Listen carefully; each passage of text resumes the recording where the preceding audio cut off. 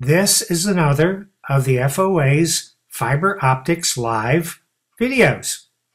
In this video, we'll do a live demonstration of attenuation in an optical fiber.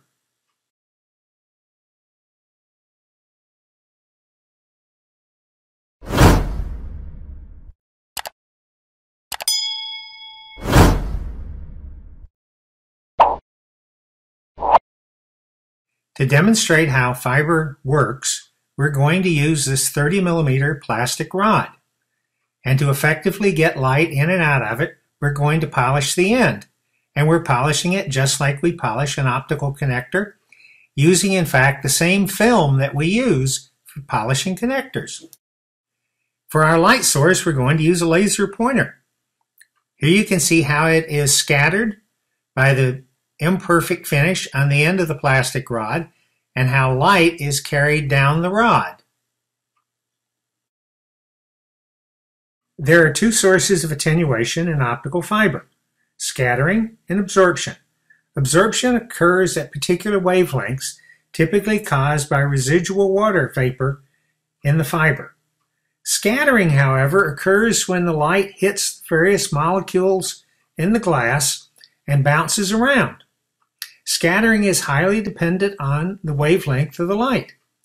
We can demonstrate how scattering works very easily with our plastic rod. We can easily see the scattering in the plastic rod just like it works in an optical fiber.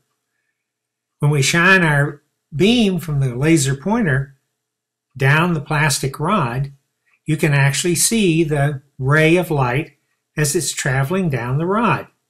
And what you're actually seeing is the scattering that occurs as the ray of light travels down the plastic. This is exactly the mechanism that causes loss in an optical fiber.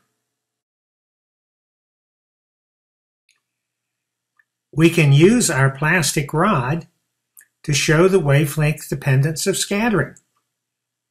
You've seen how our green laser pointer works. Let's add a second laser pointer in, a red one. And we'll couple both of them into the fiber and see the difference. There's the green. There's the red. You can hardly see the red, but the green is quite visible.